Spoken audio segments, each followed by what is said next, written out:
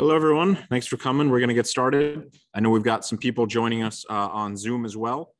Just a bit of housekeeping at the front. If you are on Zoom, at the end, we're going to be taking, obviously questions from everybody in the audience, including the virtual audience. So at the end of the program, if you do have a question, just hit the raise hand button in the bottom of your Zoom call, and we'll give you permission to speak at that time.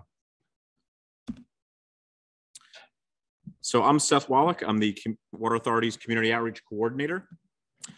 And I want to tell you a little bit about why we do this program really quick. There's a lot of information. Water is constantly in the news. We know that. And so we want to make sure everybody's getting the same information and everybody's getting accurate information about their water, more importantly.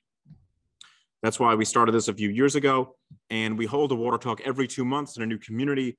We serve the entire county from Melville to Montauk with some gaps that are some other smaller water districts. But our service territory does span the length of the county. And today you're going to hear from the two on-staff experts I've brought with me. I'll let them introduce themselves at the appropriate time, but they're going to tell you a little bit about how to protect your water supply and a little bit about your drinking water quality and where your water comes from.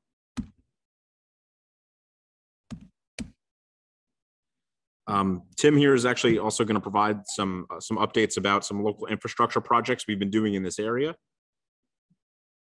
And I'm going to tell you about a program called WaterTalk that actually lets you monitor the quality of raw water from home. We'll tell you how to find all of your water quality data in terms of treated SCWA water, and also how to find data about raw water quality before it goes through treatment through WaterTalk. And like I said, most importantly, we're just here to answer everybody's questions because we know everybody always has questions about water, and rightfully so. So a little bit about who we are, what SCWA is. We're an independent public benefit corporation operating under the Public Authorities Law. We serve about 1.2 million people countywide. We began our operations in 1951.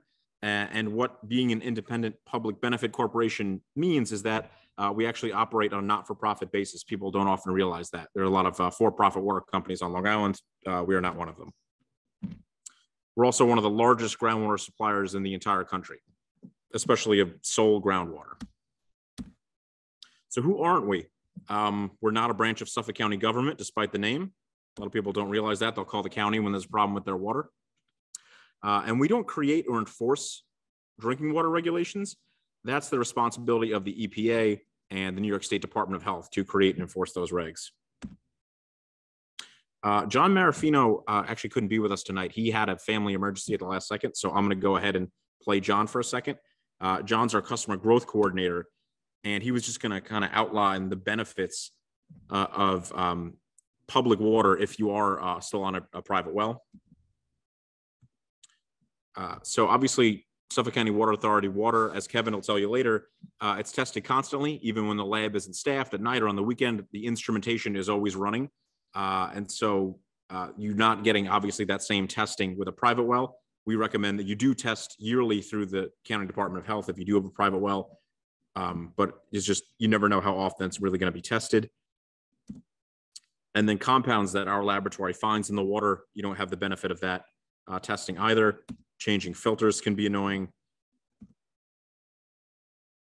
And as we'll get into a little bit later, our lab tests for 414 compounds that you're just not going to get with a private well.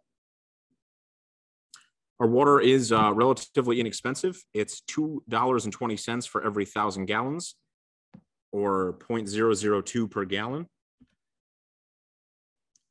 It's not tied to the electric grid. So even when you lose power, like in a hurricane or other natural disaster like that, even just that the power goes out, you'll never lose your water service. And obviously, if our infrastructure in the street, our water main is damaged, it's no cost to you. We're going in and fixing our infrastructure, of course. Private wells, if you do have to re-drill or make repairs, they can be very expensive, an expense you wouldn't have to worry about with the water authority. Obviously, your electric bill would go down if you no longer need electricity to run your well, although you would be paying a water bill, of course. It's a trade-off. And it's actually never been more affordable to connect because the water authority, for the first time, now offers financing over 25 years to connect.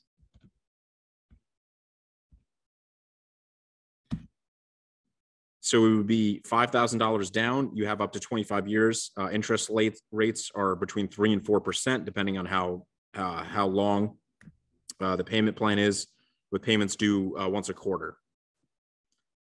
And with that, I'm going to turn it over to Kevin, who's going to tell you about your local water quality in this area.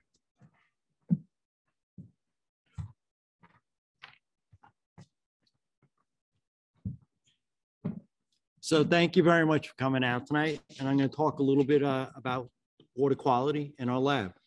My name is Kevin Dirk. I'm the Director of Water Quality and Laboratory Services. So SCWA is Water Quality Testing Laboratory. We have a state-of-the-art groundwater testing laboratory. It's the largest groundwater testing laboratory in the country. The lab is in Hauppauge. It's a little bit over 26,000 square feet. We have a staff of 54 members who are doing testing. It's chemists, microbiologists, technicians, and a support staff. Test samples are taken at the wellhead at various stages of treatment and within a distribution system for bacteria and a wide range of inorganic and organic contaminants. We analyze the water as it comes right out of the ground. And if we have treatment in place, such as a granular activated carbon or an ion removal system in some areas, we test it when it goes into the treatment system and when it comes out and when it goes into the distribution system. This way we can make sure that the treatment is actually doing its job. We analyzed for we analyzed 91,000 samples last year for 191,000 test results. And we test for 414 compounds. That's 265 more than required by our regulators. We want to be proactive rather than reactive. And part of that is like we participate in what's called the unregulated contaminant monitoring rule. It's a rule that comes out by the EPA every 5 years where they want us to test for 28 to 30 compounds. They'll look at the occurrence data across the nation, and then they'll determine whether to regulate it. So we started this in 2000. That's when the UCMR first started, 2001, I believe it was. And we've done all 5 rounds. And we're going to be, this the 5th round starts next year. We've been doing all the testing in-house. Now, there's not many labs that do that. Across the whole nation, there's only 24, and most of them are private. There's only 3 utilities that have their own lab that do this testing. So we're in an elite group. And we also test at a higher frequency than required from Suffolk County Department of Health Services. Some of their requirements for inorganic testing is maybe once a year per well. We do it at least twice. If we have treatment in place, we probably do it monthly. We want to keep track of how the treatment is working. So if we have to adjust any parameters, we can do that immediately. And our SCWA's in-house standards for water quality are often tougher than state or federal regulations. There's a thing called a maximum contaminant level. And with that, it's an MCL. And what that means is I can serve you water with a volatile organic in it, up to most of them are set at 5 parts per billion. So if I exceed the 5 parts per billion, I could have a violation. But at the Water Authority, we start preparing for treatment before it hits 2.5 parts. So when it's 2.5 parts, we want to put treatment in place. When we do put treatment in place for like a volatile organic, it's granular activated carbon. As I said before, we test the water when it goes into the filter and when it comes out. When it starts coming out and it reaches half the MCL, we change the carbon. That's more costly for us with carbon changes, but it provides a better quality product for our customers. So we're going to talk a little bit about the levels of detection because it can be a little bit overwhelming. The state-of-the-art laboratory instruments can detect compounds in water down to parts per million, parts per billion, or even parts per trillion. When I first started there like 30 years ago, it was parts per million, but technology and methodology have made advances, so it's a lot easier. But to understand that, for reference, 1 part per million is 1 second in 12 days. 1 part per billion is 1 second in 32 years. And 1 part per trillion is 1 second in 32,000 years. Now, we test for pharmaceuticals. And some of the stuff we test for, like acetaminophen, which is Tylenol, our detection level is 50 parts per trillion. And I know when people see that and they look at the report and they go, I don't want that in my water. But to put it in perspective, you'd have to drink 2.5 million gallons of water to get the same dose as one of extra strength Tylenol. So it's very low levels, trace amounts. What we're looking at now is a sample station.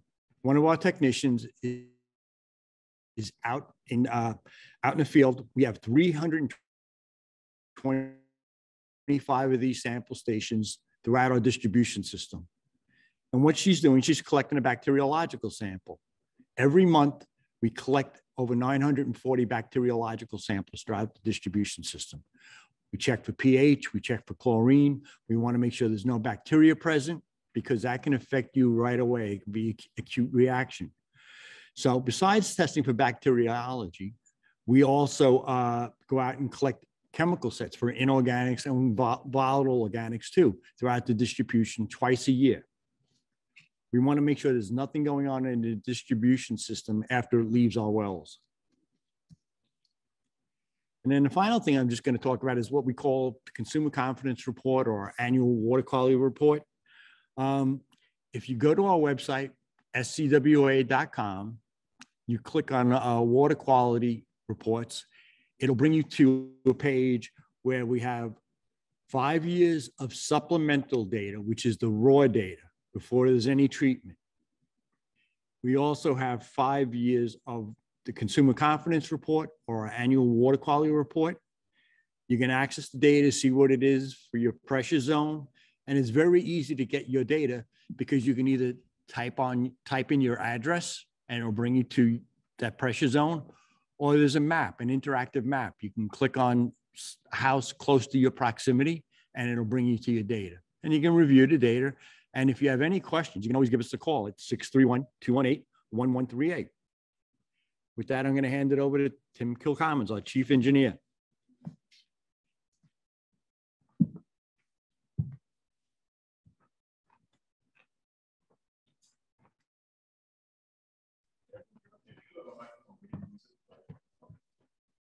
Thank you, Kevin. Good evening, everyone. As Kevin said, my name is Tim Kilcommons. I'm a licensed professional engineer, chief engineer, Suffolk County Water Authority. And I want to talk to you a little bit tonight about our water infrastructure. What is it that makes up SCWA's water supply system? So a couple of quick statistics to get you started. We're a fairly large system, 633 total wells, 240 somewhat pump stations. At any given time, about 600 of those wells are active. We have 68 storage tanks that hold a total of about 71.5 million gallons of storage, average daily pumping of 210 million gallons, peak pumpage of 470 million gallons, and we have 37,000 fire hydrants in the system. Another stat that's not on here is we have about 6,000 miles of water main in our system as well. And this graph's just depicting just how vast we are. It's a shot of all the well fields and administrative facilities that the Water Authority has. So you can see we're everywhere from Amityville out to Montauk, and Huntington, Cold Spring Harbor, all the way out to Orient on the North Fork. On the source water side, where does our water come from? I think by now customers are fairly well educated on the water cycle. A couple of takeaways from this slide that I like to point out is one thing that not everybody realizes is about 50% of the water that falls as rain or precipitation ends up in the aquifers, right? The other 50% is lost to surface runoff and evaporation. And then a larger issue that I'd like to point out is you can see on the slide where we have the two wells there in the lower right-hand side, a shallow well and a deeper well that we have depicted there. And what we're trying to show there is that you can actually see, and I'll forward to the next one here, that so for the deeper well, you have infiltration taking place on the farm field. And a lot of people wouldn't necessarily link that to a well that's fairly far away from it. But you can see just due to the hydrology and the geology itself, and also the pumping of the well, that those contaminants can actually be pulled in from far distances. And similarly, on the shallow well, you can see those homes there with the septic systems in front of them. that shallow well would be susceptible to that kind of contamination. A shot just specific to local area wells, kind of difficult to see here because it's kind of a wide area, but in terms of actual in Bridgehampton area, Lumber Lane would be one of our main pump stations. Scuttle Hole Road would be another one. Wells here typically average about 1,000 gallons a minute in capacity.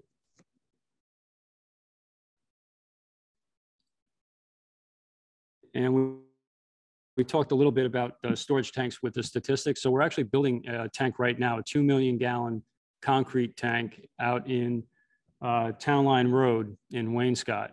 The tank itself is substantially complete right now. It's not yet put into service. We still have some testing to do with it. But just to give you an idea of how big these things are, that diameter that you see there, that's the floor slab being poured. You can see the reinforcing steel in it and the pump truck about to start pouring concrete in it. And the diameter of that tank is about 130 feet. In terms of infrastructure, local infrastructure improvements that we've done in the spring, our construction maintenance department, which is responsible for the installation and maintenance of our distribution system, the pipes in the ground. They did a 2,000-foot replacement on Bridgehampton Sag Harbor Turnpike, and that was done in coordination with county drainage project. That does two things. It helps minimize inconvenience to the public because we're all getting the work done at the same time. It also comes down plus for the customers because we're having restoration that's being done by others. We're going to start using this. Sorry. So yeah, I think so.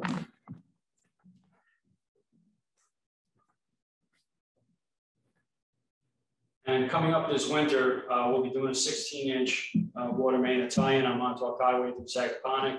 And this will actually help leverage our ability to move water away from that new tank that we're doing. And right now we do have connectivity to the west from that tank, but it's much further south than Montauk Highway. So this is a much more direct way that will impact in particular.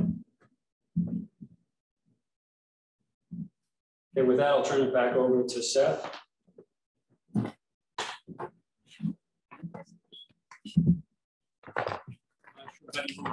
Yeah, you go for it. That's fine. We usually do it after, but in the interest of time, that's fine. So the well exists. Well, what's the route to our house? I live in Richmond. So what's the route after it leaves the well? So we have a network of water mains, our distribution system, right? And those can range in size from, they can be anywhere from a small main might be 4-inch to the larger mains that we have. We do have some larger than this, but mostly 16 would be a large size here. And so neighborhoods are gridded with those pipes, and the water will come up from the ground, go through the well, go through treatment. All of our wells, all of the well water that we pump receives at a minimum, it's going to get chlorine. It's going to get some type of pH buffer to prevent corrosion, both in our pipes and in your copper piping at your house. So it goes into those water mains in the streets. And then from there, there's what we call a tap that leads to usually a copper service, sometimes plastic. And from that, that's how it gets into your house. And testing being done from that well after, before treatment and after treatment. You know, how's the testing? Yeah, so there's testing done, as Kevin said, there's testing done right at the head of the well. So as soon as it comes out of the ground, we're taking a snapshot, taking a look at what exactly is the water quality coming out of the ground. We're looking at it again after treatment to see what it is again. And then we're also taking a look at it in the distribution system to make sure that it's meeting standards. And then Kevin can give you an idea of the frequency. It will depend on the contaminants, but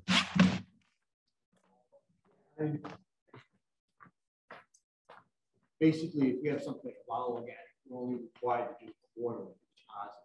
What we'll do is we'll do it monthly. And then if the level's elevated enough, we'll increase the monitoring. It could even be weekly, depending on what the level of contaminants. And that's how we do our scheduling, based on the level of contaminants.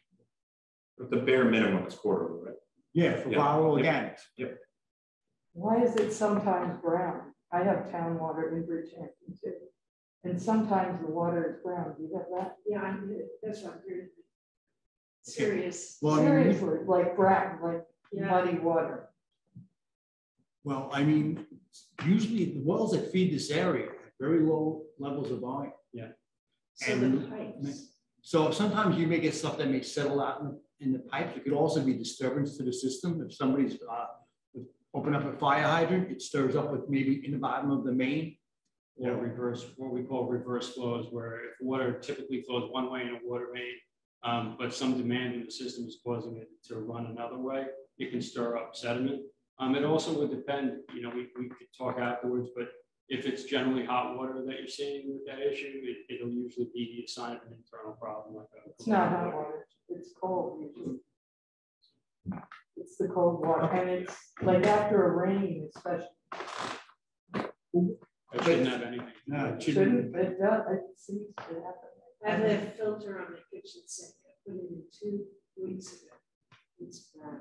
All right, but you both have all water, you both are customers? Yeah, Then what I would recommend is you call up customer service and call them, and they'll schedule to have a sample collected. And this way we can resolve it with the issues. If it's something that, like we said, maybe it's a disturbance in the system, it should subside. If it's something where maybe it's settled out, we would even see about flushing the system out. They do that occasionally. Yeah, we do that. Both our customer service departments and our construction maintenance department has a robust flushing program for the entire system. And customer service will respond to specific complaints. I was just going to say that, yeah. And I spoke to customer service. I think it was like 3 before the pandemic. Because my plumber came, I complained to my plumber, and he checked the hot water heater. Yeah. Put a hose on it, didn't want to do it, because we won't touch hot water heaters. And it was coming out brown. Then he goes, wait a minute, I'm going to go to the main from the street. And he put the hose out, and I was out there with his helper collecting it. It was like mud. It was terrible. So we flushed our system. I'm in a house that's built right around the 1900s. Probably one of the earlier piping to that area. I don't know where I can find out the history of when the pipes went in and whether or not there's plans to replace piping. Would that be, who would I contact for that? I can take your contact information after the talk, and I can, especially if you have an email, it'd be great. It's the whole neighborhood. I'm on Butter Lane. me too. Okay. Oh, Okay, then, all right. So that's interesting. well, we're neighbors. Right before the underpass? Before, Yes, okay, we're neighbors. we're in the same block, I think. Yeah, and when I spoke to the person, he said, well, it's hydrant flushing. I'm married to a retired fireman. I'm familiar with hydrant flushing. And you did do one in this spring because we had a real bad round of it in the way. But it's the pipes. And if it turns out that we have to flush the area more often, that's definitely something we can do. Yeah. So the flushing program that Tim referenced earlier, a lot of the scheduling that they'll do, they don't hit the same communities every year. We vary it, you know, who we hit each year, but a lot of that scheduling is based around customer complaints of where we are hearing that we need it the most. So if you let customer service know that, they could flush the area more often if that's what it takes, if the pipes are all that if it's necessary. As a nervous woman. No, Well, that shouldn't be. No, and that's fine. We personally replaced the pipe that went from the road to our house Yeah, your water service. about 6 years ago or something with brand new copper pipe. So it's not, I don't think, in our property. Okay. Well, that's one of the reasons we do this program is we want to hear these things. We don't want anyone to feel like they're being, you know, brushed to the side. We want to know what's really going on in the communities. Thank you. Yep. Yes, sir, you had a question? Where are the those two ones on Town Line Road, Turnpike located? Right north of the airport, just north of the airport. So they're drawing water from the polluted water around the airport? No, those wells actually don't have any treatment on them now. Those wells. So you are aware that the little waste Yes, sir. We hooked up over 500 homes as a result of that contamination. Our wells. Okay. Our wells are pristine. They have none of them have any type of treatment except for the pH and the chlorine, like Tim was saying. We check them constantly. But I mean, if there was any trace of contaminant in it, like bioorganic or anything else, we would put it on a treatment. I mean, as Tim showed with the the where the water may be coming down or where you may have the contamination may not impact our wells. It may, it may actually. Well, yeah, the ways, I know where the waves got that, it's caused the problem. Now, where is the one on Sagaponack Turnpike? You could try to circle a little bit now, so much. Well, I can definitely zoom in to show it. But another factor in that is the depth of the well. So we have, like, for instance, Scuttle Hole Road, our wells are over 300 feet deep there. A residential well is not typically. Residential, probably 80 feet. Exactly, and so that's where you're going to see most of your. That's, I'm sorry? Where is the one on Sagaponack Turnpike? I haven't mapped them. I can show you after the meeting. I don't see it on here. I can't tell you what road, other than being on transfer station, or I'm sorry? is it near the transfer station, or is it up in the railroad tracks?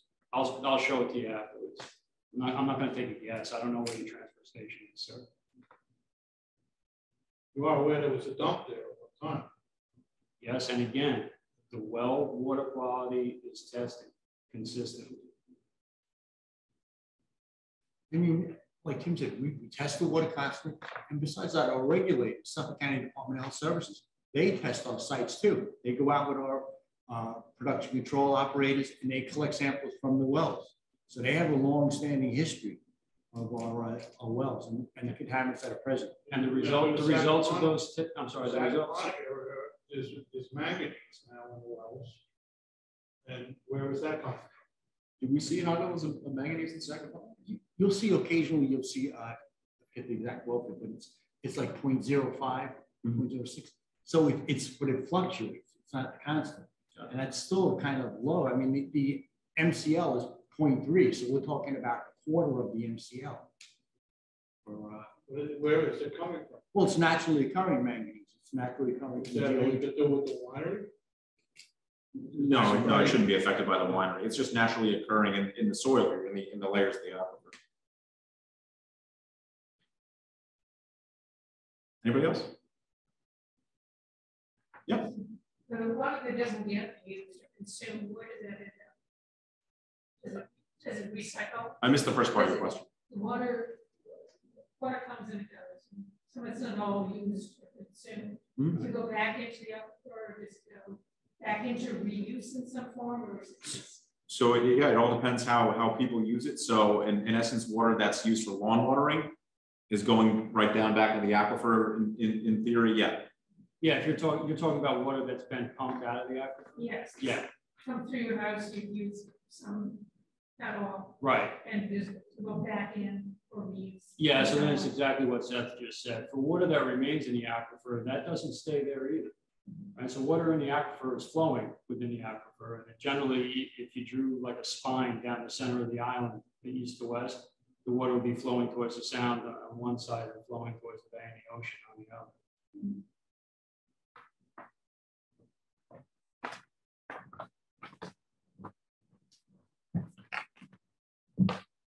So the last piece of our presentation, before I'm going to go turn it over to questions for those on the Zoom call as well. I just want to talk about WaterTalk and water conservation really quickly. So just so everybody knows how to use this tool called WaterTalk, it's an online GIS-based water quality database that's brought to you by the Long Island Commission for Aquifer Protection. The Long Island Commission for Aquifer Protection is exactly what it sounds like. It's a bi-county commission. So it's every water supplier in Suffolk County, including us, every water supplier in Nassau County sits on LICAP. Both county executives, both county health departments, every stakeholder in government for both counties really has a seat at the table at LICAP. And the data is pulled from well data, but it's also pulled from laboratory data. And so for example, this customer was searching for they were curious about chlorides specifically. So how WaterTalk works is, and if you can see, I know it's a little blurry, but in the top left, you could plug in your address and it'll actually zoom right to your neighborhood. And then if you want to search by anything specific, we search, for example, for chlorides, anything above 250 milligrams per liter. And you can see there actually was a result over here. That's that other circle down to the right where we actually saw some high chlorides. WaterTalk is also a great tool for us as a water supplier because we can do a little bit of detective work. Why do we have chlorides in that one pocket and nowhere else? We discovered there was actually one of the highway departments had the salt trucks. They had the mountain of salt, but it was completely uncovered. So when it would rain, that salt would eventually go down to the aquifer. So we were able to find high chlorides there. We worked with that town, and they were able to put up a structure to cover their sand and salt. So it helps us in that way too. And before I let you go, especially during the summer, we want to make sure we're teaching everybody about water conservation, especially during the summer, especially on the East End. So our supply of water is sufficient. There's a lot of water in the aquifers, but it's not limitless, and that's important to keep in mind. Higher water usage also means more infrastructure for the water authority. So the more demand that our system, the more demand that's put in our system, the more wells will inevitably have to drill wells, and that kind of infrastructure is of course expensive. What we tell people is that higher peak usage, 3 to 7 a.m., actually has the most impact on our system. People don't think of 3 o'clock in the morning as peak water usage time because nobody's awake, but it's the time where everyone's sprinkler systems kick on at once. Almost 70% of all of the water that we pump out at Suffolk County Water Authority goes on people's lawns during the summer. Kevin and his staff do such a tremendous job making sure that the water is safe, only for it to end up on the grass more often than not. So to cut back on irrigation is really the best advice I can give you for conserving water and saving money on your water bill as well if you're one of our customers. We know it sounds counterintuitive, but that we sell water and we're asking you to use less water. But believe me, it's a better solution for everybody. Obviously, overpumping can also have negative water quality impacts, especially in coastal communities. So this is a chart of seasonal water usage data that we've collected. So you can see the x-axis here is the time of day, with 0 being midnight, and the y-axis is gallons per minute by 100,000 milestones. So you've got the solid blue line here. That's how much we're pumping in the winter. The orange and red lines are summer, weekday, and weekend. But what I really want to show you is this light blue line here. We pump all that water so that people can water their lawns in the rain. It's a huge problem for us in the summer, and it's really just 100% wasted water when you think about it. That light blue line should really mirror that dark blue winter line in theory, and it doesn't even come close. So how do we change that? Well, one of the best things you can do if you have an irrigation timer is water any other time but 3 to 7 a.m. That takes a lot of pressure off of our infrastructure. It can improve your morning shower even if all of your neighbors aren't watering at the same time. It's critical for fire protection. If there's a fire at 5 a.m., we want to make sure we have the pressure we need to fight that fire. Use an odd-even watering schedule. So if your house has an odd address, only water on odd days of the calendar, and vice versa. Your lawn actually doesn't need to be watered every day. Every other day is perfectly sufficient in terms of lawn watering. And one of the easiest things you can do is consider using a smart irrigation timer. Smart just means it's able to connect to Wi-Fi. So it connects to the Wi-Fi in your home. It's measuring hyper-local weather patterns. So the timer will know if it's going to rain on Tuesday, I won't water on Monday, type of a thing. If you do invest in one of these smart irrigation timers, you're eligible for a credit of up to $50 off your SCWA bill. So that's just something we use to incentivize people to use water-saving devices like smart controllers. There are also other eligible devices that I'll cover later to get that $50 credit. So the average user versus the water waster, our average residential customer uses just about 130,000 gallons a year annually. We did have one customer in East Hampton. They used approximately 22 million gallons a couple of years ago. This is primarily due to irrigating a large estate, but also a geothermal heating and cooling system. The Water Authority is not against geothermal systems. They can be a very green way to cool and heat your home. The only thing that we would ask is that if you're going to use geothermal, that you go with a closed loop system. The open loop system takes public water and just moves it through and is really wasting that water, whereas a closed loop system will use the same water all the time. So it's not as wasteful. Just for comparison, Southampton Hospital used 14.5 million gallons that year, and the one home used 22 million. So more than a hospital. That's the kind of thing we're trying to avoid. Our top 10 water conservation tips, like I said, the smartest and most helpful thing you can do is use those smart irrigation controllers or consider a rain sensor for your irrigation system. Those are also both eligible for that $50 bill credit. Watering less often, such as odd even. Looking for that logo in the middle, the EPA WaterSense logo on products. Taking shorter showers, obviously, and detecting and fixing leaks is a big one. Even a 1 drip per minute leak, you might think it's nothing, but it really adds up over the course of a year. I think most people do this already, but obviously, not having the water run while you're brushing your teeth adds up if you're doing it, every day or twice a day. Making sure that we're using full loads when we go to the washing machine, to the dishwasher. Using mulch, which can help keep plants moist as opposed to overwatering plants. Maybe using a broom on the driveway as opposed to the hose. And car washes actually, most of them, I should say, do recycle the water that they're using. So it's more water efficient than actually washing your car in the driveway. Like I said, the Water Authority offers a $50 credit to anybody who purchases a water-saving device. So those devices include smart irrigation systems, rain sensors, faucet aerators, and we've included low-flow shower heads, and we've now included what they call, they actually go on your water service line.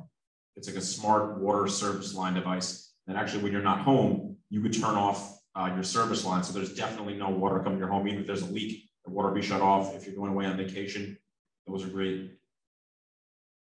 And if you want to learn more about the WaterWise program, we've got a dedicated email to ask questions about it, waterwisecheckup@scwa.com. We've got a dedicated phone number for that. You could always message us on Facebook and Twitter, and we'll see it. And then we also have the WaterWise Checkup program, which is another free service we offer. One of our water experts will actually sit down with you one-on-one. We'll estimate your water usage at every given point in your home, and we'll give you a personalized plan to cut back. And then last but not least, the Our Water, Our Lives campaign. This is another initiative of LICAP. This has become the water conservation brand for Nassau and Suffolk County. We're trying to grow it. We're trying to get the message out. You may have seen some of our ads before on Sports Illustrated or Newsday.com. Basically, we're trying to get Long Islanders to do their part and pledge to conserve water at ourwaterourlives.com. You may have seen this at some of the local beaches handing out Our Water, Our Lives beach towels, things like that. And with that, I'm going to open it up to questions. We'll obviously do the audience here in person first if anyone has any more questions.